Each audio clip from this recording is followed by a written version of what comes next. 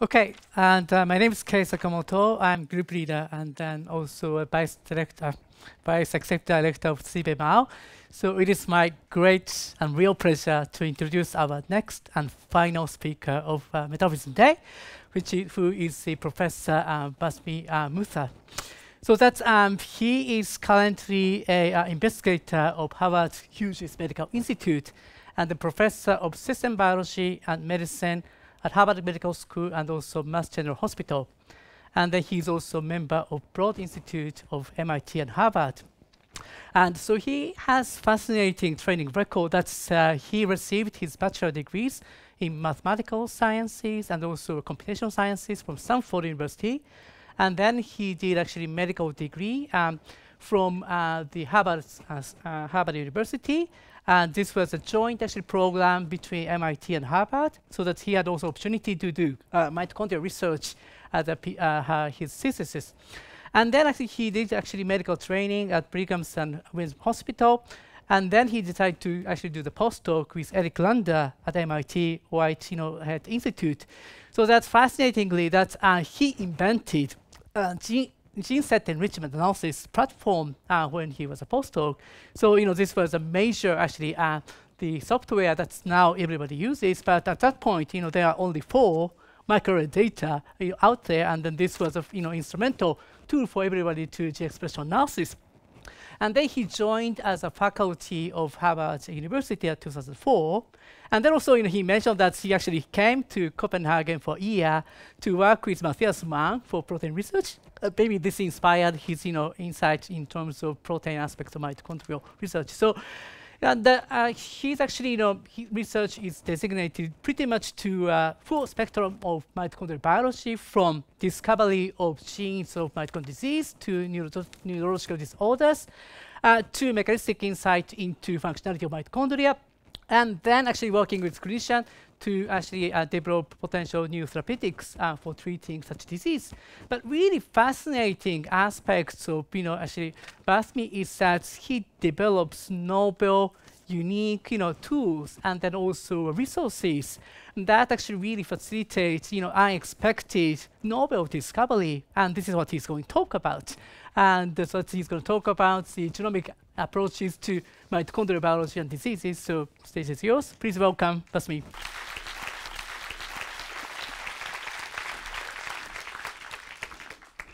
Thank you very much, Jolene, for the very, very kind invitation to come to CBMR. And also, Kay, thank you for the very kind introduction. I'm impressed that you memorized so much of my biography as well. It's quite impressive. It's a real pleasure to be returning back to Denmark. As Kay said, probably about 23, maybe 24 years ago or so, I came and I spent about 8 months or so in Odense. I wasn't actually in Copenhagen. I was actually in Odense. And that's actually where I trained a little bit with Matthias Mann and his company at that time in mass spec proteomics. And so it's great to be back. And today I am going to be talking about mitochondria. There's going to be a very heavy focus on oxygen metabolism, and oxygen physiology. And I want to just begin by saying that I would be totally remiss to be coming to University of Copenhagen and not pay my obeisances to 3 really important figures. There's at least 3 important figures in the history of oxygen biochemistry, oxygen physiology. I think many people here probably are familiar with August Crowe, a Nobel laureate who actually got the Nobel Prize for understanding the unique role of capillaries in blood flow delivery, in particular oxygen delivery. And he's also very important for the Novo Nordisk Foundation because he had visited the United States, and then when he came back to Denmark, he actually brought back insulin. And so in many ways, he actually helped to, if I'm not mistaken, he was even one of the founders of the original company. But that's only August Crowe. And then, of course, his mentor is Christian Bohr. And I think everybody in the world knows who Niels Bohr is, but his father was a very famous physician, of course, at this hospital. And we all learned the Bohr effect, the ability of pH to impact the binding of oxygen to hemoglobin. And so that's yet another landmark figure in oxygen physiology. And then perhaps less well appreciated is somebody named Hermann Kalker. I feel a kindred spirit to him because he's from here, he trained here, but he actually ended up moving to Massachusetts and actually ended up in my hospital at Mass General Hospital. And many people are familiar with oxidative phosphorylation. Nobel Prizes were even given to Peter Mitchell for helping to elucidate the mechanism by which energy transformations are coupled. But at some point, somebody had made the important observation that oxidation is coupled to phosphorylation. And that was really a lot of the work from Hermann Kalker. And so there's so much rich history over here, so it's wonderful for me to be here. And I'm going to be talking about oxygen, but I'm really standing on the shoulders of some of the giants that were here at Copenhagen before. So as Kay said, my entire laboratory focuses on mitochondrial biology. Half of the group is focused on basic aspects of the organelle. When you look at these organelles, they're absolutely gorgeous. That's what first got me addicted to them a little bit more than 29 years ago when I was a medical student. And they look like bacteria because, of course, 1.5 billion years ago, they're free-swimming bacteria, probably related to modern-day gram-negative rods. They're called the powerhouse of the cell because they have this beautiful machinery, this oxidative phosphorylation machinery, that's consuming almost all of the oxygen that we're breathing right now and helping to efficiently make ATP. And they retain a vestige of their bacterial ancestry. They have a tiny little genome, the mitochondrial DNA, which is maternally transmitted. It encodes 13 proteins that are important for oxidative phosphorylation. So half of our lab is squarely focused on the biochemistry and evolution of this organelle. The other half of our lab is very interested in what happens to mitochondria when they break down. What happens to us when our mitochondria break down? Now, as it turns out, this organelle is slowly going to break down in every single one of us. As all of us age, the number of mitochondria declines and the activity of mitochondria declines. That's the bad news. The good news is some mix of aerobic exercise and weight training can send you back up north on a trajectory, but this is a little bit inevitable, unfortunately. Of course, the billion-dollar question in the aging field is cause and effect. Does the decline in mitochondrial activity drive the aging process? Or when we age, do we have sick tissue, so we have sick mitochondria? That's sort of the billion-dollar question in the aging field. And the opposite end of the extreme are a very large number of ultra-rare, typically monogenic disorders, such as Lee syndrome. And these disorders, there's little doubt that the birth defect in the mitochondrion is causal for the pathology. And so we have historically focused on these rare diseases in part because there's really no effective therapies that are available for them. And number two, we strongly believe by investigating them, we're going to understand a lot of basic biology that could then be extended to some of these more common conditions. So today, I'm going to be focusing on some of the more rare, and at the very end, we'll try to circle back in a fun, provocative way about the common. Okay. So let me just introduce these rare disorders because I'm going to be focusing on them today. When I'm talking about a mitochondrial disorder today, I'm talking typically about a disorder that impacts the oxidative phosphorylation system. This can be encoded by both mtDNA subunits and by nuclear subunits, so they can show maternal patterns of transmission or Mendelian. There's a lot of phenotypic heterogeneity. I mean, some of these patients, surprisingly, will only have eye disease because of mutations in a subunit over here. Yet other patients will have everything that's shown over here because of a mutation in a subunit right there. And so even though this complex 1, as an example, simply transfers 2 electrons from NADH to Q while pumping protons, different mutations of the same complex can lead to extremely different phenotypes. So we do not, this is a real systems biology problem. We do not understand what gives rise to this phenotypic heterogeneity. Now, one thing I want to emphasize is that there's very, very limited therapies for these disorders.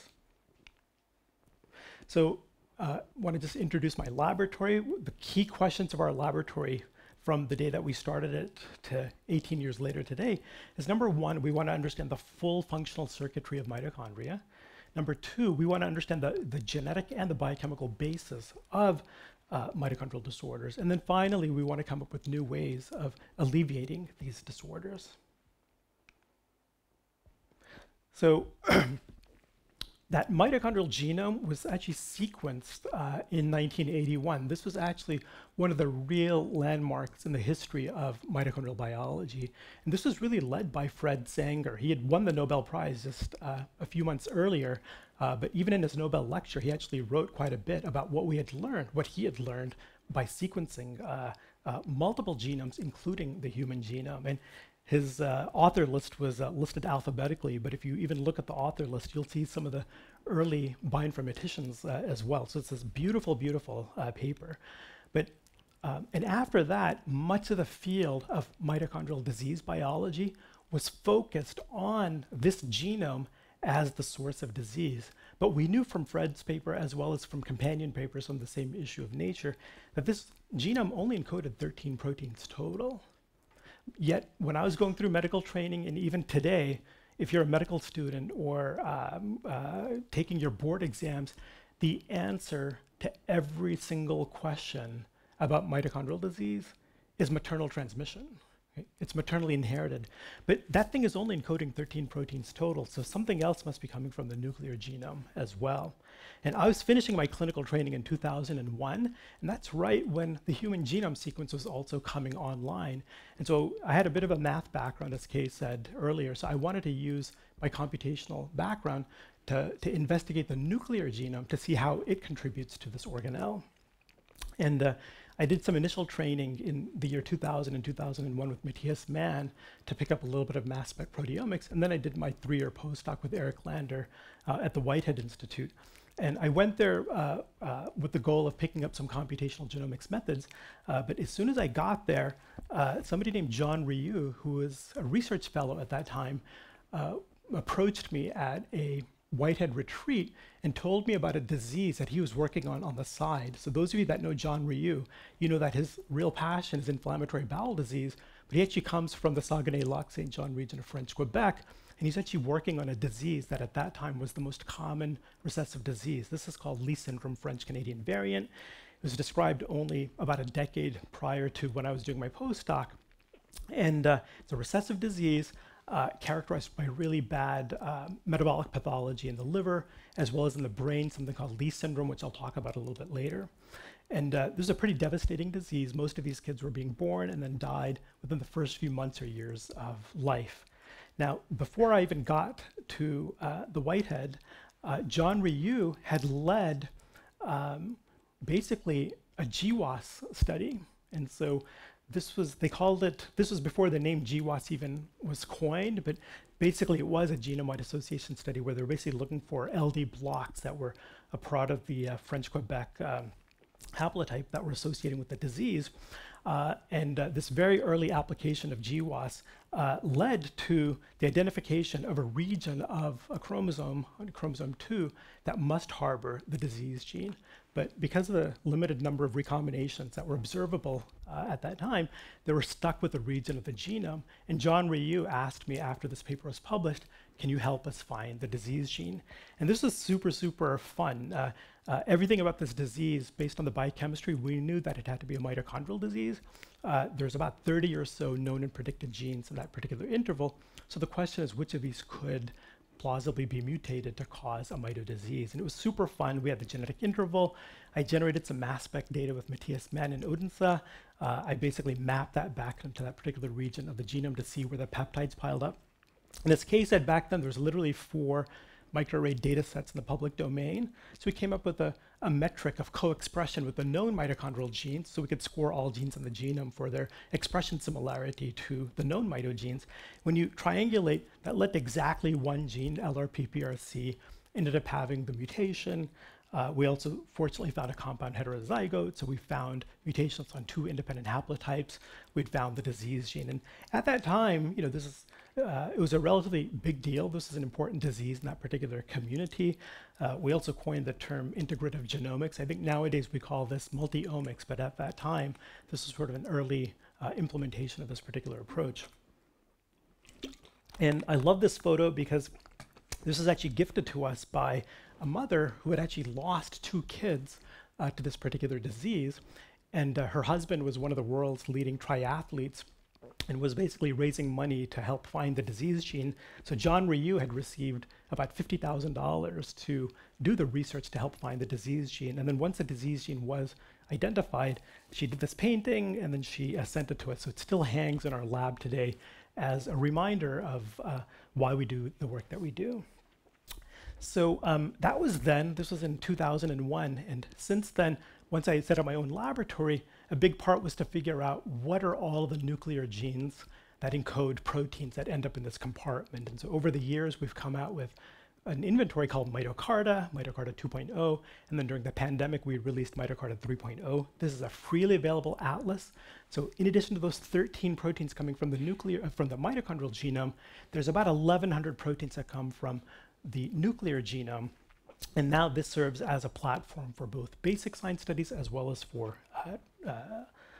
basic and for translational research. Now, if you fast forward in 2023, there are now more than 300 monogenic mitochondrial diseases. And again, most of these are obviously nuclear in origin. Most of them are recessive. And one of the real challenges of these disorders is that they're not just rare, they are ultra rare. There's this extremely long tail of genes where they impact maybe tens, hundreds of individuals only. And biotech will only really get interested in a particular disease if there's at least 1,000 patients to treat. Not theoretical, but they need to be able to identify 1,000 patients that they can treat. So for most of these, we're well south of that particular threshold. And so understanding the genetics of these disorders has become much more straightforward. From whole genome sequencing, you triangulate on mitocarda, you can typically identify the disease genes. And now we've converted those mass specs from doing proteomics to metabolomics, because what we really want to know now are some of the biomarkers. The first time that the patient comes to you, they're going to ask you, what's my diagnosis? The next time, once you've given them a genetic diagnosis, they want to know, am I getting better? Am I getting worse? You put me on an experimental therapy. What's happening? And so we've been doing metabolomics on genetically monomorphic forms of these disorders, so small cohorts in French Quebec. We have a MELAS cohort. We've had about 3 or 4 of these cohorts. And the reason biomarkers are so important is not for diagnosis, but for monitoring disease progression, for quantifying therapeutic response. Also in an era of precision medicine, because these are also ultra rare, we want to be able to group some of these ultra rare diseases together based on the biochemistry, and then maybe offer each one, a precision approach. So we've been doing a lot of metabolomics. I'm just going to summarize all of this based on 3 different studies focused on 3 genetic forms of mitochondrial disease where the respiratory chain is broken. If I summarize all of it, we've identified about 19 metabolites total. Most all of them that distinguish patients from controls, and almost all of that signature, that main principal component corresponds to a high NADH-NAD ratio. So we call this reductive stress. There's too many reducing equivalents because those usually get burned by the electron transport chain. So things like lactate, alpha-hydroxybutyrate, as well as lactoyl amino acids. This is a lactate that is covalently attached to an amino acid. These are all accumulating in these patients. We also see very strong signs of the integrated stress response. GDF15 is a very strong protein marker, and it's now known that the ISR seems to light up in response to mitodysfunction. And what's really neat about this panel is that it also correlates with markers of disease severity. So there's something called a Karnofsky score. This is often used to sort of rate how sick a particular patient is. And these markers are also markers of disease severity as well. So we're now trying to do prospective studies to see how these markers change as a function of time. So this is our vision right now. Our vision is that when we have a patient with mito disease, from a single tube of blood, we ought to be able to establish a genetic diagnosis, and then we also ought to be able to stage that patient biochemically. And now, when we offer a novel therapy, we want to monitor those biochemicals to see if they're getting better or worse. So the only thing that's missing right now for this is a therapy. And in the time that remains, what I want to do is I want to share with you an exciting strategy that we think one day may help a lot of these patients. So in 2016, we did a CRISPR screen, and we made this really, I think, really interesting observation that, at least in cell culture, activation of the hypoxia response. So hypoxia could actually buffer mitochondrial dysfunction. It was totally unexpected because until then, there were some physicians even that were treating their patients with high oxygen. Like, your kid doesn't have enough energy, let's give more oxygen. Our screen taught us the exact opposite, that low O2 would be good. And we did a lot of stuff in cell culture, and then we decided to graduate to a mouse model, and we ended up working on a mouse model of Leigh syndrome. So this is that disease that I told you about earlier. This is the most common pediatric manifestation of mitochondrial disease. It's characterized by a subacute degeneration of either the brainstem, the basal ganglia, the spinal cords. We can diagnose it based on the clinical picture as well as based on MRI. There's more than 80 monogenic forms of Leigh syndrome, not a single proven therapy as of today. More than 10 years ago, Richard Palmer's group knocked out one of those nuclear subunits of the respiratory chain and created a mouse model of Leigh syndrome. It's a very, very faithful model. It's like the human that has the same deficiency. They're born okay, developmentally okay. And then these mice, right around day 55 or so, they become extremely, extremely sick. And they also develop lesions as well that you can see on MRI. And so we got this mouse, and now we have this idea that low oxygen might be beneficial. And so these are 5 mice that have NFS4 deficiency. 2 of them have been living at the equivalent, not Mount Everest, but they've been living at the equivalent of Mont Blanc, okay, which is about 15,000 feet or 11% oxygen. So healthy humans should be able to tolerate 11% O2. Again, this is about day 55, so the mice should be extremely sick, but 2 of them have been breathing thin air. Right? So see if you can guess which 2 are breathing thin air.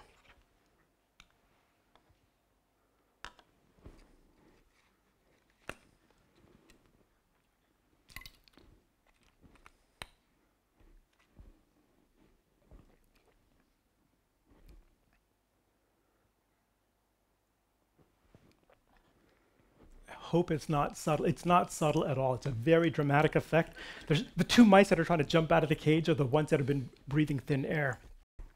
These mice ordinarily die at 55 days of age from their neurological disease. If they've been breathing 11% oxygen since the time of weaning, this is a survival curve. And we stopped this for publication. Subsequent to publication, we carried out the survival curve. It's not perfect. They survive to be about 350 days. A mouse should survive to about 2 years of age, but they're surviving almost to 1 year of age. Okay? So a dramatic increase in lifespan. In addition, health span also, they're putting on body weight. These markers that we've identified, like alpha hydroxybutyrate, lactate, of course, they're elevated in the mouse model. When they're in hypoxia, there's a biomarker response. And those lesions that I showed you on MRI, this is what they look like on histopathology, a massive amount of neuroinflammation. It does not appear when the mice are in low O2. So it's a dramatic, dramatic improvement. And so we had approached Warren Zapal, one of my colleagues at MGH, because he had hypoxia chambers, and he was able to help us do these experiments. And so we're all stunned by the results. He actually came back to me and then said, hey, if low oxygen is good, what happens with high oxygen? So then we decided to dial up the oxygen to 55%. So that's an O2 level that all healthy humans ought to be able to tolerate. If ever you have surgery, for example, you may be exposed to 55% FiO2. But this is what happens to these mice. They will die within about 2 to 3 days of exposure to 55% FiO2. After we published this, I received phone calls from around the country from other clinicians that were caring for patients with mitochondrial disease whose outpatients had been placed in what's called hyperbaric oxygen. So recall, oxygen is not particularly soluble in water. One way of really flooding the system with oxygen is hyperbaria, hyperbaric oxygen. So one doctor in San Diego told me about 2 outpatients that were placed in hyperbaric oxygen, became comatose and died within 24 hours. And another doctor told me about 2 patients with Leber's hereditary optic neuropathy that were already blind in one eye. Statistically, they're going to go blind in the other eye within the next couple of months. 2 individuals that went blind in the good eye within 1 week of HBOT therapy. We had another case like this at MGH in the mid-2000s as well. And so I think these are all anecdotes, but these anecdotes combined with our mouse data strongly suggest that when the respiratory chain is broken, high oxygen can be very, very detrimental. So what I've shown you so far involves chronic continuous hypoxia. So that's the equivalent of living in a bubble permanently. So that's not so practical. So obviously we want to try to move this in a translational way, in a way that's safe and practical. Now we've hit some hurdles over here. This is not easy. So we've tried intermittent. So wouldn't it be nice if you could live in O2 at nighttime and then run around outside in the daytime? That does not work. And it's in part because of what we heard about earlier. When you're in low O2, you're going to get a polycythemic response. So now when you go back into normoxia, you're going to be exposed to a lot of oxygen. And so it's almost like every 24 hours, it's a burst of hyperoxia, actually. So intermittent does not work. How about Denver, Colorado? So instead of 15,000 feet, how about 6,000, 7,000 feet? That does not work. We really have to go down to 11%. And there's now drugs that allow you to activate the hypoxia response, HIF activators. That works fine in cell culture. It does not work in vivo, again, because you get this polycythemic response, high oxygen. And so we have to take physiology into consideration also. So there's limitations to this approach at this point. I didn't show you the data, but the mice are dying at 1 year of age. That's because of their cardiac disease. That's not getting fixed by the hypoxia. And we don't fully know why. So there's some real limitations to this right now. Another important question is, can we reverse any of this disease? Most of these kids will have some sort of a neurometabolic crisis, appear to the emergency room, at which point they'll have T2 intense lesions on their MRI already. So the question is any of this reversible? Now, these mice have an extremely stereotyped disease trajectory. They wean fine, and then right around day 55, they're very sick. They're going to fulfill our hospital's euthanasia criteria in the next few days. So we can take these mice to the brink of death, and then we can start the hypoxia. And this is what we see. We can actually reverse this disease. And if you do MRIs in the same mouse, we can actually make these MRI lesions disappear after about 3 weeks of hypoxia therapy. And so we think that there's a component of the neurodegeneration that can actually be reversed. We don't think there's frank, outright, complete loss of neurons at this point, but there's severe neurological dysfunction that's reversible. So this is our current working model. We think, when most people think about mitochondria, they think powerhouse of the cell. It makes ATP, but it also consumes oxygen. So we think that when the mitochondrion is broken, there's high unused oxygen. And in fact, our patients with mito disease have what's called venous hyperoxia. They're not extracting oxygen in the periphery, so you see a lot of it on the venous side. So we think that when the mitochondrion is broken, oxygen accumulates, it's dioxygen, and that can cause bad signaling, and it can also be directly toxic to things like iron sulfur clusters. We've done a lot of work subsequent to this first paper that shows that iron sulfurs are really, really sensitive targets. And so we think there's direct oxidation that's happening in response to this high unused oxygen. Now, if this model is correct, we ought to be able to target the oxygen in other ways and see salutary effects. And first of all, we did direct measurements. And so we're working with Fumito Ichinos' laboratory. What he's able to do is place brain oxygen probes. And we see a high partial pressure of oxygen in these mice. We're interpreting that high O2 in these knockout mice as high unused oxygen. And when we place the mice at 11%, we can normalize that. Now, how about if we target this O2 in other ways? What we can do is we can actually give carbon monoxide, which is going to cause the hemoglobin to hold on to that oxygen. It's not going to release it. It's going to cause tissue hypoxia. And if we start the carbon monoxide again, when the mice are really sick, we can reverse the disease.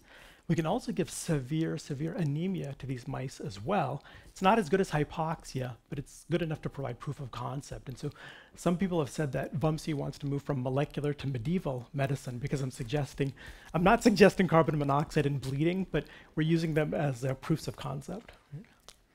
So this is our key discovery. We found that hypoxia is a natural suppressor of mitochondrial dysfunction, and conversely, high oxygen is toxic in the context of mito dysfunction. And a lot of the ongoing work in the laboratory now is focused on what is the core mechanism, both at a cellular as well as at a whole organism level. Will this generalize beyond Lee syndrome? And can we translate this in a safe, effective, and practical way into humans?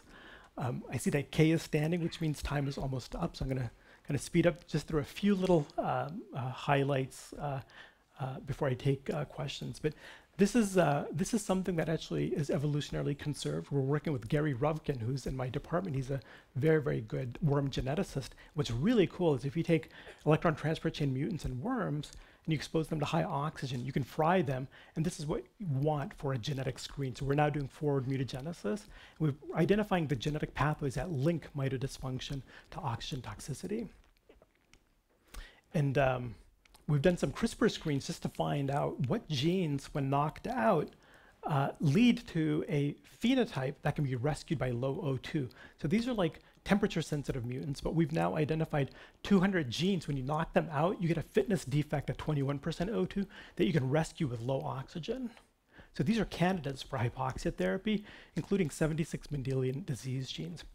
And one that we're very excited about is the gene frataxin. This is a gene that is mutated in a recessive ataxia. It's the most common autosomal recessive ataxia. This is a relatively common mito disease. It was like the tall spike in that histogram that I showed. Impacts about 1 in 50,000 people. And this is due to a defect in iron-sulfur cluster biosynthesis. And prior to our work, nobody's ever made a true knockout of frataxin in model systems. What we're able to do is by dialing down the oxygen, we can make true knockouts in cells that will continue to proliferate. We can make yeast that are true knockouts of frataxin, and they'll continue to form colonies. And Gary's lab is able to knock out, not knock down, knock out frataxin. Not only are those worms alive, but they complete their reproductive life cycle as well. And this is an exciting disease for us because, again, there aren't any really good therapies, and there's enough of them as well so that one could imagine once we have some sort of a more practical way of implementing hypoxia therapy, this may be a good set of a disease to go after. So overall, our working model is that there's processes such as iron-sulfur clusters that are very oxygen labile. We think that with low O2, we promote the synthesis of iron sulfurs and we prevent their degradation as well. And so in closing, when we think about human disease, we think about the cross product between genes and environment. And when it comes to mitochondria, they have a really strange genetics. There's 2 different genomes that have to interact with each other. That's already strange, but we think the very relevant environmental variable is oxygen. And this may be really important because Earth's oxygen has changed a lot over the last few billion years. We actually think that in addition to the power advantage, another advantage of endosymbiosis was the ability of the organelle to suck the oxygen out and detoxify it. So that may be another reason there's a selection for endosymbiosis. My colleague Lorenzo Berra has recently completed a phase 1 safety study of hospitalized hypoxia, which is bringing in some healthy volunteers, keeping them in for about 8 or 9 days or so that we get some experience in healthy individuals. We're trying to do some physiology of low O2 in humans. And hopefully the knowledge that we're gaining will help us translate some of these ideas into patients one day. And I want to end with this last slide, my final slide. And the question is whether anything that I've shown you today bears any relevance to more common conditions. And this is a paper that, it is a paper, and it's been cited maybe 50 or 60 times, but this is a really, really interesting paper that was actually published by the Indian Army. And so in the 1960s, there were some border disputes between India and China. And so the Indian Army deployed more than 100,000 troops at the Indo-China border. Now, about 10,000 of these troops were living at 10% O2. They're living like way up there in the Himalayas, right? At the equivalent of not 11, but 10% O2. All the others were living at the plains. And then the Indian health services, they basically monitored what was happening to these soldiers at high or low altitude over a 7-year period.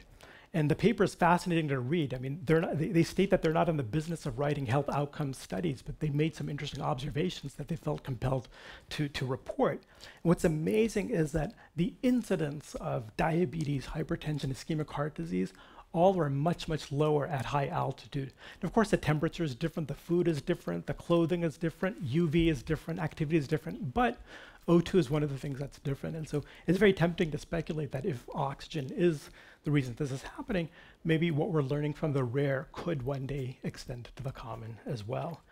I want to end by thanking the folks that did the work. Isha Jain was a graduate student that did that initial CRISPR screen that gave rise to this idea.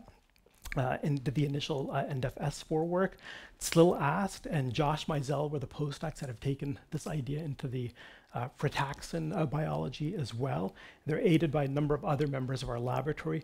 We have benefited from a number of wonderful collaborators in Boston and elsewhere, and I'm really grateful to the funding agency. And I just want to show a picture of our lab. This is from the pandemic. I love my group. It's an amazingly talented group of individuals. We need to come up with an updated photograph to reflect the completion of the pandemic. Thank you very much.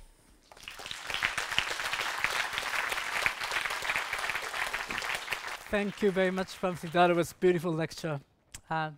Question, so microphone, please. One there and one there. Yeah. Hi, Philip Caldas from Lund University.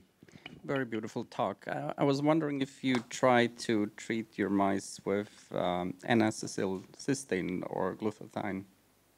Yeah, we haven't, but there's some clinicians that actually will treat their Lee syndrome patients with a combination of prednisone and acetylcysteine. We have not done that for our mice, though. Maybe you should look at the father who you said was a triathlete. He must be very good in oxygenation to his muscle.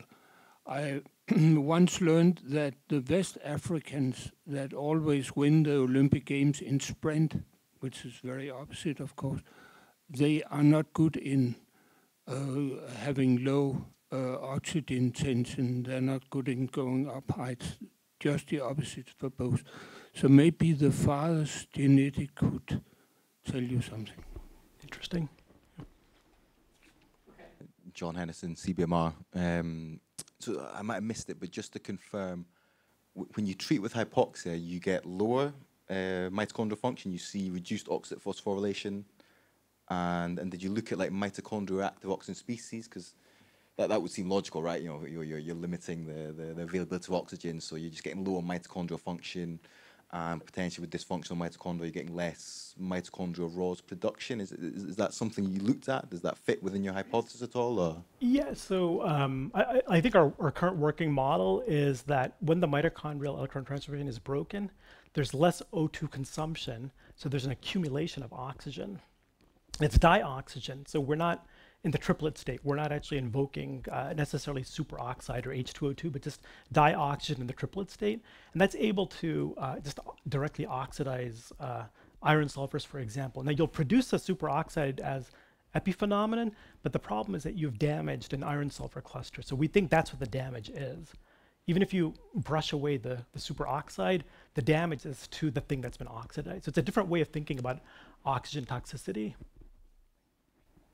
Okay. Yep. There and then. So I'm Shamir, bachelor student. Really nice talk. You have mentioned initially that exercise training is like really affects positively to metabolic health through increased mitochondrial oxidative capacity. But what if you do exercise training excessively? How does this affect your mitochondrial activity? And of course, we know that there are like total of 37 genes in mitochondria. So how does this affect in terms of epigenetics and if there are any disorders related to it? Yeah, you know, I am not at all an expert in exercise physiology. Exercise does so many things, including boost the number of mitochondria, but whether that is actually responsible for the salutary effects of exercise or if that's just epiphenomenon, I don't know. And there's probably other experts here that you should talk to at the break. Hi, Morten Dahl, CBMR. First of all, great talk. This was really fascinating. Did I understand correctly that intermittent hypoxia did not work in your mouse model? Did you test how much normal oxygen they could be exposed to while still getting some effect? And was the effect gradual, or was it an all or nothing effect? No, great question. So intermittent does not work. So we tried like 16 and 8 or 8 and 16 hours, and neither one of those works at all. And then if you try 17% and 14%, you get a little bit, you'll delay the pathology, but it's not nearly as strong as 11%. With 11%, we can even reverse the disease. We get a little bit of a boost with 14% and not much with 17%. So it needs to be, 11 seems to be a special number. Thank you. Okay, so Ed, and then... So Vamsi, that was super exciting, fantastic. I have a couple of questions about the sort of twin arms of the pathology, so the hyperoxygenation and then the NADH-NAD ratio. I thought it was really interesting that the hypoxia appears to affect markers of both. Yeah. And and I'm just curious to hear your thoughts about how you think that's happening, and then also, do you think that there's a component to could you manipulate the NADH-NAD ratio and presumably rescue pathology as well? No, great questions. The short answer is we do not know. And you're exactly right. When the electron transfer chain is broken, the electron transfer chain, what it's doing is it's basically transferring 4 electrons from 2 molecules of NADH onto oxygen to make it into water, right? So when it's broken, there's high NADH, NAD, and that's what the biomarker is pointing to. And those patients also have high O2 as well. And so with hypoxia, we're directly hitting the O2. And you're probably familiar with the LB-NOx technology that we've developed. And so we've made those mice now. This is an enzyme that will chew up the NADH to NAD. We've made the enzyme. In worms, preliminary, that does not appear to be salutary. It doesn't even come close to this. And so, so great question. We don't fully know why that biomarker is also getting better with the low O2 also. Hi, over here. Previously, acute myocardial infarction was treated with oxygen. And recent guidelines, they reported that there's no evidence about it. So my question is, do you think there's anything from mitochondrial function that may explain this to some extent? Yeah, no, thank you very much. I mean, when we think beyond rare mitochondrial disease, the question is whether, without a doubt in the rare disease community, my community has taken notice to our work, and now it's being very careful about giving supplemental oxygen when it's not indicated. Like, without a doubt, O2 is life-saving. If somebody's hypoxic, you have to provide oxygen. But in the hospital, often, if you just walk into the hospital with like a sprained ankle, you might get a face mask oxygen at some hospitals, even though you're not hypoxic. And so, and as long as you don't have real mito disease, you're probably okay. You can basically consume up that O2. But there have been studies now, really rigorous studies, meta-analyses, even a prospective study that was actually halted early that came out of ICUs in Italy that basically evaluated either liberal oxygen therapy, so an O2 sat of 98 to 100%, or a conservative O2 therapy. And you can see the survival curves over here. The ones that received the more conservative O2 fared better in the ICU. So this has nothing to do with mito disease. This has to do with just how much oxygen you're giving folks in ICUs. And so I think this may be related to things like, when you get like a ST segment elevation MI, for example, if you get a PTCA, the question is, should you give more oxygen or not? Our work would actually suggest that we need to be careful about giving too much oxygen, especially when you're not hypoxic. So thank you for the question. Hi, thank you so much for the great talk. I was just wondering if you measured any oxidative stress markers or also the redox balance, especially when it comes to the diseases that related to mitochondria, because I'm bad at analogies, but I think that the mitochondria, when it's deficient of the electron transport chain, is like a nuclear reactor with bad operations. So you give more fuel there, and it will create more catastrophe. With the hypoxia case, you're just tuning down the material to process, and it becomes performing well. Or am I totally wrong? No, I mean, I think it's very, very natural to think it may be traditional ROS. Now, when folks have looked for markers in these particular models, they're not exactly teaming up with a lot of ROS markers. And also for Friedreich's ataxia has failed 10 different trials of extremely strong antioxidants as well. And so again, I'm invoking dioxygen, not superoxide, not H2O2, but dioxygen as the toxic substance. And so the model again is broken respiratory chain. We're not consuming oxygen, so it's accumulating. And that high oxygen, there's lots of enzymes that will use it as a substrate, and maybe you don't want that. And so we believe that in the same way that a lot of enzymes have evolved to operate at temperature optima, right? Similarly, a lot of enzymes have probably evolved to operate at sort of oxygen optima as well. And so if the mitochondria is not sucking the oxygen out, there's going to be high venous hyperoxia, and certain enzymes are going to be O2 labile. And we've identified some of those O2 labile enzymes in our screens. And so we think that's what the nature of the pathology is. So it's a different way of thinking about oxygen toxicity. It's not the traditional way, I think. Okay, I think we're gonna, very quick, okay? Thank you for the nice presentation. Just wondering if you think that dioxygen, this compound, is the accumulation which is producing the problem.